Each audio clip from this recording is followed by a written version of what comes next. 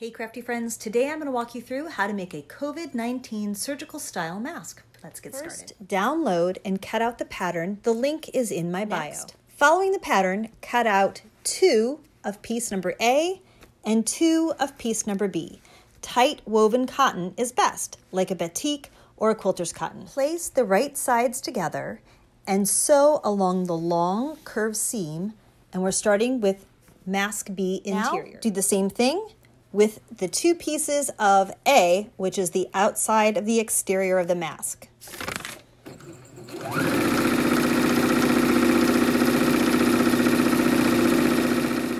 I'm sewing using the standard seam allowance of 5/8 of an inch, which is just basically following the edge of my presser foot.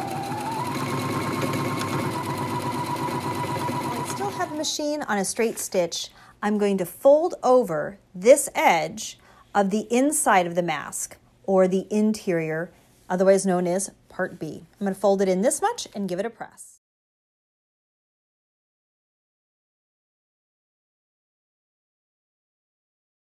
Now I'm going to open it up and sew each of those edges.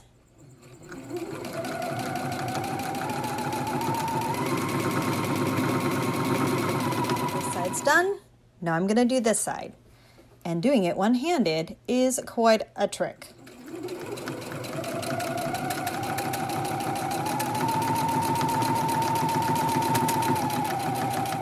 Before we turn them and press them, we're going to give just a few little clips along this edge, being careful not to go into the stitching line so that when we turn them, all of the seam allowance will just tuck inside. Now we're going to just give it a little press and turn.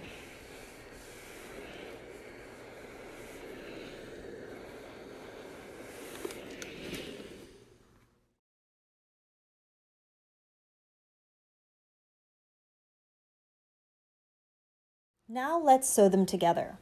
I'm going to take the outside and place it right sides against the inside, matching this curved seam, like so. I'm going to place a pin at the top seam and at the bottom seam to keep them together when I sew. And now I'm going to stitch the bottom seam first.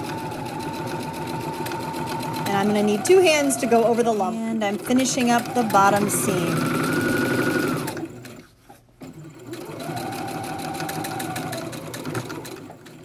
Now I'm repeating that same stitch right along the top seam. This curved area is where the nose is going to be, and I think I can do it one-handed, but I'm just going around that curve real careful.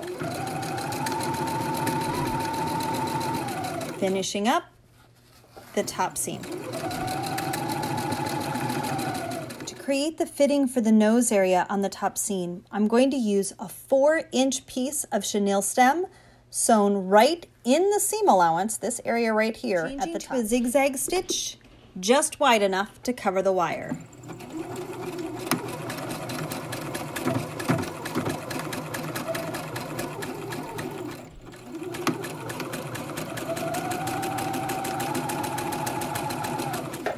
Now we can clip all of our little wee threads and turn it right sides out.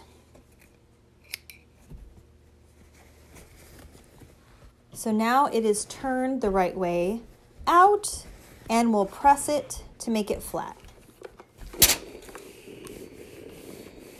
You'll see that once you turn it and press it, it actually has a really nice shape to it.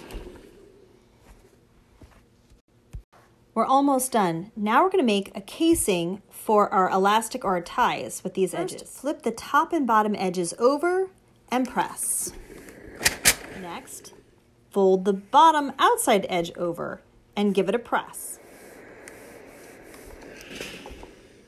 And then you're going to fold up one more time so that these edges meet.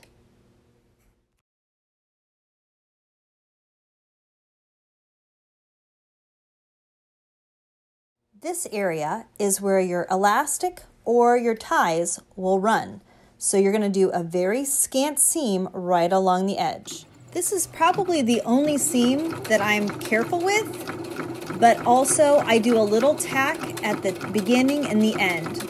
I know that this is where the elastic goes, so I want it to be secure.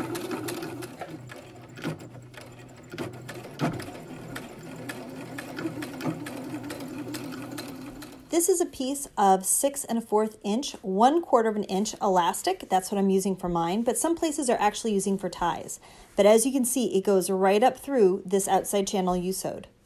Now I'm going to use a broken zigzag stitch or an elastic stitch.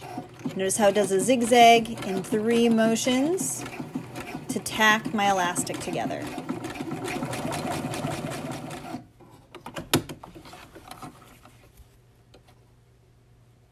Now I can take this and actually bury it back inside the mask so you don't see it at all. Repeat this on the other side.